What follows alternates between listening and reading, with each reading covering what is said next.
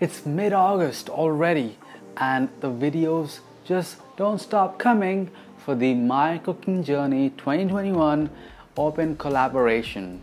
So again, to participate, make sure to make any video which is either Indian inspired or something that you put an Indian twist to. Once you have this, just send me the link. We'll make sure that you have the proper hashtags and we can put the video on a playlist for everybody to enjoy.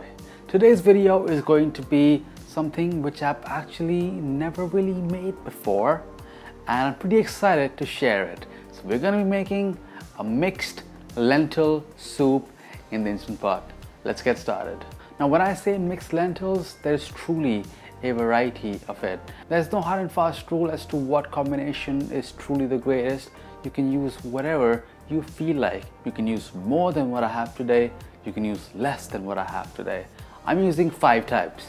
I'll be using some moong dal, some tur dal, which is split pigeon peas, some masoor dal or brown lentils, chana dal or split chickpea lentils, and then split moong dal. This is a great combination and you're really gonna love this. Let's get started with the actual preparation. So measure all of these lentils into a bowl, mix it all, and then we just wash it a few times with some cold water. And once you're done, just cover it with a bit of water. We're not gonna soak it for too long, just soak it until we make the actual tadka, the tempering part of our lentils. These lentils are gonna cook so quick that you don't really have to worry about pre-soaking it for an extended duration of time. So to make the tempering or the tadka part of this recipe, set your Instant Pot to saute mode and add in your ghee. Then add in mustard seeds and cumin seeds followed by some hing. Once this is nice and fragrant, add in onions, green chilies and some garlic. You can add ginger if you want as well. And then you want to let this cook with a bit of turmeric, ground coriander and Kashmiri chili powder. So not degi mirch, the actual spicy kind instead. Let this cook and add a splash of water here and there if you find that the mixture is too dry, because if you keep cooking it when it's too dry, you'll burn the spices and make the dish bitter at the end. And once those onions look really nice and soft, then add in your tomatoes. I've roughly chopped them, so you want to add a bit of salt and then cook this out until the tomatoes have become soft.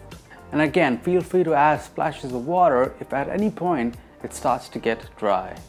Once the tomatoes have softened and the mixture looks just like this, press cancel on your Instant Pot and then add in all of your lentils which have drained already.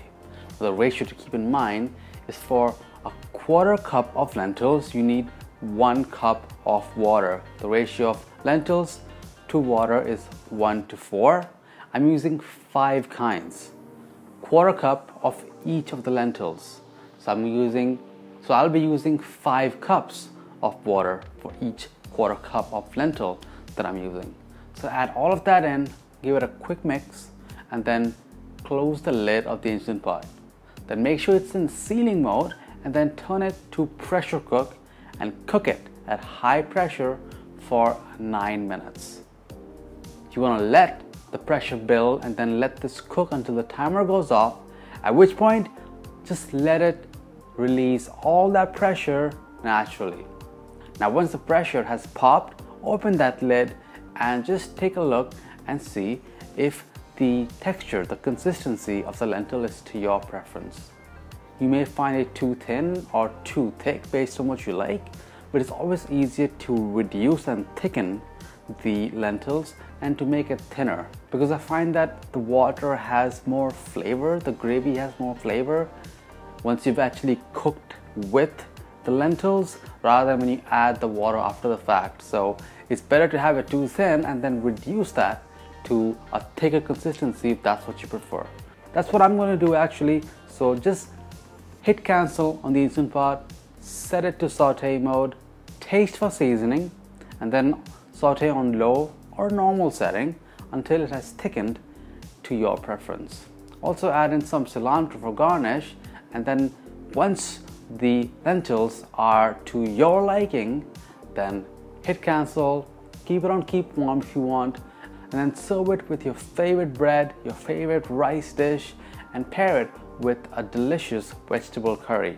I made some extra, so when I am going to make and show you guys how to do a really simple, no garlic, no onion version of a potato and cauliflower dry curry, it was so convenient to have these lentils already prepared so I could have it with some fresh roti bread, some yogurt, lots of green chilies to munch on, and that beautiful potato and cauliflower curry.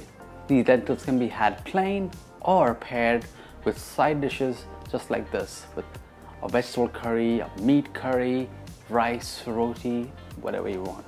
So let me know if you like this video. Let me know if you are going to make a mixed lentil tadka, a mixed dal soup, and if you are, which 5 lentils do you want to use? Go take a look at your pantry, see what you have, and let me know. For more videos just like this one, be sure to hit subscribe, hit the bell icon, and I'll see you on the next one. Bye guys.